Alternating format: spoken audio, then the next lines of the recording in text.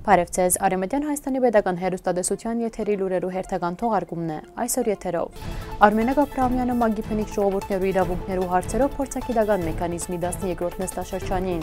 Դա դիվանագին գիծ հենապատ կառուցուի սողանքներու դիմակայելու նպատակով։ ԱՄՆ-ը պաշտօնապէս բացառեր է Թիւրքիային F-35 կործանիչներու ծրագիրէն։ Էրբիլի մեջ սպաննուեր է թիւրք դիւանագէտ։ Հայաստանի Հանրապետության թե սպաննուերական լրատվամիջոցին ներկայացուցել է Լազարեան ընտանիքին պատկանած կալվածները։ Հայաստանը գրավիչ կդառնա զվիցերիացի զբոսաշրջիկներու համար։ Գետ 8. Միացյալ Աշխարհի կազմակերպության բնիկ ժողովուրդներու իրավունքներու մասին հռչակագիրը, ներառյալ ճանաչման, փոխհատուցման եւ հաշտեցման մասին ուսումնասիրությունը։ Շնորհակալություն դիգին նախագահ։ Ինչու մենք այսօր միասին ենք եւ ինչու գոյություն ունի ՄԱԿ-ի կողմէ ընդունված բնիկ ժողովուրդներու իրավունքներու մասին հռչակագիրը։ Ըստ Արեւմտեան Հայաստանի հայերուն, որոնք բադիվ ունին ներկայացնելու դիգին նախագահ, մենք այսօր այստեղ միասին ենք աշխարհի ժողովուրդներու եւ ազգերու միջազգային իրավունքը հարգելու հիման վրա նոր կարևոր ծրագիր առաջարկելու նպատակով։ Մենք այստեղ միասին նոր կարևոր շրջափուլի մեջ կգտնվենք, քանի որ կհասկանանք, եթե աշխարհը շարունակե գործել առանց բացչաճ հարկանքի, թեպի երկիր մոլորակը, այդ կհանգեցնի բնիկ ժողովուրդներու եւ ազգերու ոչնչացման։ Եթե միջազգային իշխանությունները կամ պետությունները չեն հարգեր միջազգային իրավունքը, ապա մենք կվերադառնանք փարփարոսության թարաշրջան, որուն ականատեսը եղանք վերջերս Սուրիո մեջ։ Մենք այստեղ ենք այդպիսի աղետը կանխելու համար։ Բնիկ ժողովուրդները կհանդիսանան այն գաբը, որ շատ կարևոր է իշխանությունները մայր բնություն փոխադարձ գործունեության համար։ Հռչակագիրի 11-րդ եւ 28-րդ հոդվածներուն համաձայն բնիկ ժողովուրդները իրավունք ունին ջանցվելու եւ փոխհատուց ստանալու այն բոլոր հանցագործություններու համար, որոնց մե անոր դժվար են։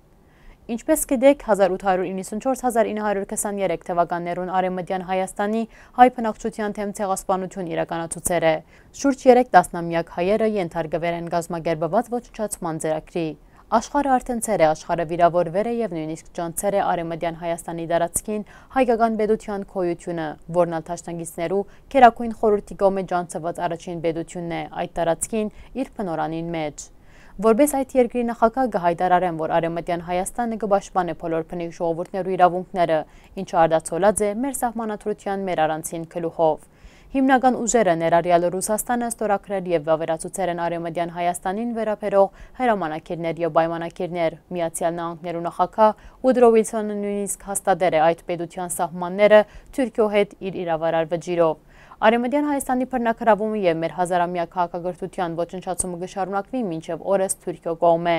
Բացի ասկե, փոխհատուցման ծավալը, որը հadouk զեկույցով 4 տարի առաջ ներկայացվել է ՄԱԿ-ին, մինչեւ այս պահը չէ ստացած որևէ պատասխան, իսկ անոր ծավալները կշարունակեն ավելնալ։ Եթե մեր մոլորակը փրկելու ցկտումները իրական են, ապա ամեն բան ապարդյուն է, եթե Արեւմտեան Հայաստանի հայերուն հանդեպ չի գիրառվիր միջազգային իրավունքը, ինչպես նաև այն բոլոր ժողովուրդներու հանդեպ, ովքեր հանցագործություններու զոհ դարձել են։ Շնորհակալություն դիգին նախագահ Արմենակ Աբրահամեան, Արեւմտեան Հայաստանի ազգային խորհրդի նախագահ։ Հայաստանի Հանրապետության օրաթերթը գկրե, դա դիվանքն ունի 4 եկեղեցի 7 մադուր, մադուրներեն 4-ը վերականգնվել է, 5-րդը վերականգնողական փուլի մեջ է, մույս երկուքին մասին դժվար է մտածել, քանի որ շինանյութն այնտեղ միայն ուղղաթիռով կրնանք տեղափոխել։ Լրագրողին հետ զրույցին պատմել է դա դիվանքի վանահայր Դեր Հովհաննես Քահանա Հովհաննիսյանը։ Ըստ անոր, այն ժամանակ մեծ հավատքի դեր եղած են մարդիկ, երբեմն անգամ քարերը ցերկով տեղափոխել են։ Վանական համալիրի 4 եկեղեցիներու զանգակներն արդեն գողողան չեն։ Դեր Հովհաննեսը գշեշտե, այնինչ հիմա կտեսնենք իրագործված է նվիրատուներու շնորհիվ։ Ճանապարհին ամբողջությամբ ասֆալտապատված է, դա դիվանքի տարածքին այս պահին մեծ հենապատ կկառուցվի 100 մետր երկայնքով, այն սողանքներեն պետք է փրկե եկեղեցի արևելյան կողմը։ Միացյալ Նահանգները եւ F-35-ի ծրագրի մույս գործընկերները միակարծիք են Թուրքիո ծրագիրեն բացառելու հարցով։ News.am-ի փոխանցմամբ հայտարարել է Միացյալ Նահանգներու պաշտպանության նախարարության ներկայացուցիչը։ Սպիտակ տունը հայտարարել է, որ ռուսական S-400 զենիթահրթիռային համակարգեր քնելու Թուրքը որոշումը անհնար կդարձնի F-35 կործանիչներու ծրագիրին անոր մասնակցությունը, ընդ որում կնշվի, որ Վաշինգտոնը նախկինի պես բարձր կգնահատի Անկարայի հետ իր ռազմավարական կապերը։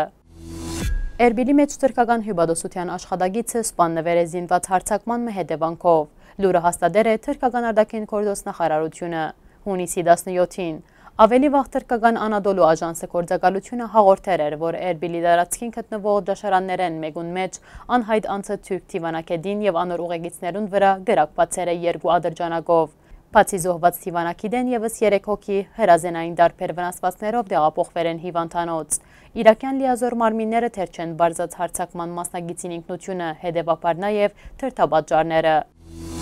Ռուսաստանի Դաշնության մեջ Հայաստանի Հանրապետության արտակարգ եւ լիազոր տեսփան Վարդան Դողանյանը ռուսական Էխո Մոսկվա ռադիոկայանին ներկայացուցել է Մոսկվայի մեջ Լազարեան ընտանիքին պատկանած գալվածները, ուր տեղակայված է Ռուսաստանի Դաշնության մեջ Հայաստանի Հանրապետության տեսփանատունը։ Դողանյանը պատմել է, թե ինչպես Լազարեանները Ռուսաստան հաստատվել են եւ փոքրիկ տնագեն մեծ գալվածներ ստեղծել են։ Ռուս-պարսկական պատերազմեն հետո մեր բազմաթիվ հայրենագիտներ ժամաներ են Ռուսաստան տեղակայվել են Աստրախանի մեջ։ Հոնգեյա Լազարեանները տեղափոխվել են Մոսկվա ու Պետերբուրգ։ Եվ 17-րդ դարու ավարտին այս տղամասին գտնվող աղույսի ոչ մեծ տնակը Լազարեանները քնել են եւ սկսել են կառուցել այս տունը, նշել է Դողանյանը։ Հունիս-հուլիս ամիսներու ընթացքին զվիցերական հարաճադար դեպքեր եւ էլեկտրոնային մամուլի միջոցով հազարավոր զվիցերիացիներու արչեւ Հայաստանը ներկայացվել է որպես զբոսաշրջային գրավիչ ուղղություն։ Աչքի ունենալով ասկային ուտեստներու բազմազանությամբ, բարձրագարկ քինիներու տեսականիով, հազարամյա հարուստ պատմությամբ ու մշակույթով, անշեղորեն զարգացող ու ժամանակագից մայրաքաղաքով, ֆրանսերենով պատրաստված նյութերու լսարանը սահմանափակված չէ միայն զվիցերիայով, անգրնա օգտագործվել նաև այլ ֆրանգոֆոն լսարաններու կողմէ։ Այսօրվա համար նախադեսած էինք այսքանը։ Հաջորդին ցեզի կներկայացնենք Նուբար անսամբլ «Սիրեցիր ու չարար ինձ» ստեղծագործությունը։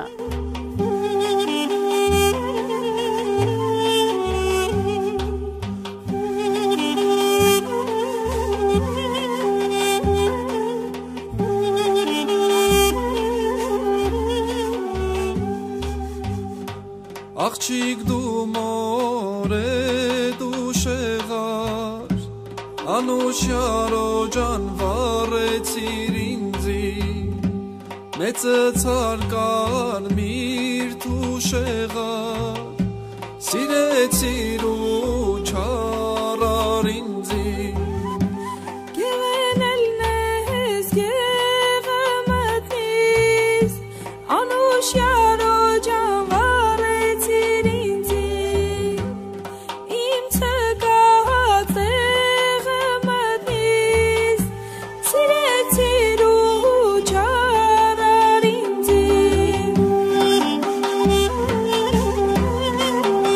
Լեսարովական փոխչական դարբերակը ներկայացված է Արեւմտեան Հայաստանի պետական հեռուստատեսության պաշտոնական գայքեչեն։ Մնացեք խաղաղությամբ։